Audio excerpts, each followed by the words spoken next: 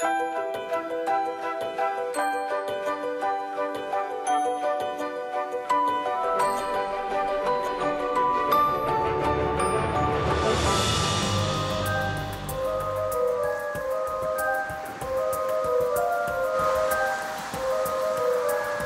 a bend in the road, they suddenly appear. A string of medieval citadels nestled high over the Drôme valley. In the 17th century, the breeding of silkworms turned around the fortunes of the village of Mirmonde. 300 years later, though, its streets were completely abandoned. The whole community came back to life thanks to a surprising coincidence. The village was reborn thanks to André L'Hôte, a well-known Cubist painter who was working at the beginning of the last century. He decided to head south to look for a place to set up a summer school, a summer academy as it was known. And legend has it that he broke down here, and while he was waiting for his car to be repaired, he fell in love with this ruined village with all its Cubist shapes.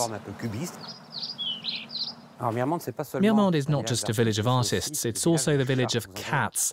There are lots of them everywhere. Let's meet the last artist who moved to Mirmonde. His work is impressive.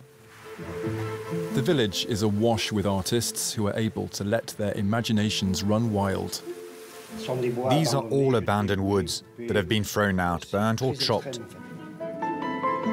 15 kilometers further on is La Lopie, a village protected by stone ramparts. In 1944, the Germans set up an artillery battery here to stave off the Americans' advance in the valley. The village was completely annihilated by the bombing, but it was then rescued by a group of guardian angels. All of these houses have modern-day comforts, but as you can see, there are no electricity cables, and there are no shutters in the windows.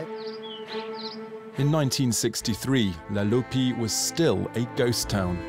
Here you can see what state the houses were in when we arrived. Part of the castle had no roof. People thought we were crazy, and we were, because rebuilding an entire village is no ordinary task. It's more than just restoring a home. You have to find ways to restore the community's soul as well.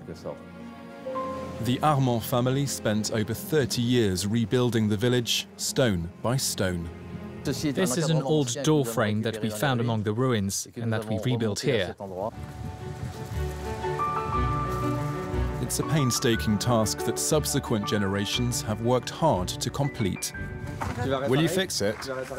You're going to do some building work? My sisters and I see it as a big responsibility. This is the work of our parents, our grandparents, and one day it will be ours.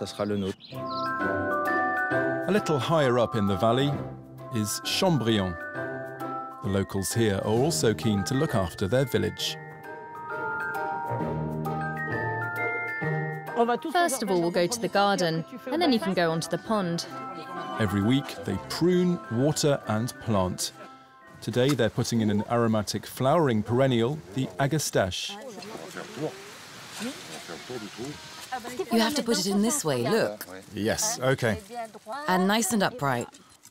In this floral and fragrant village, all the residents are green-fingered. There's a sweet osmanthus, and over there there's a eucalyptus. Everything's logged in books, but I forget where everything is exactly planted. Over there we have perovskias. Chabrillan is one of 10 so-called botanical villages in the Drôme, a real kingdom of flowers. It's not just any old thing. You can't just say we're a botanical village. You need lots of fragrant plants. Everything has to be tidy. There can be no weeds. It has to be well maintained. The village is scrutinised each year by a team of inspectors who hand out the much-coveted award. There are 9 others, so there's no real rivalry. But we still want to do as well as the others.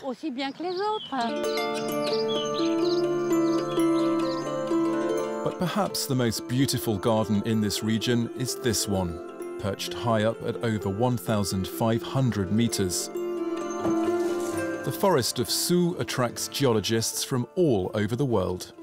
We have before us a syncline, which is an exceptional geological formation. It's the folding of the rock from the Pyrenean chain. And here we have a full syncline, meaning that the massif is surrounded on all sides.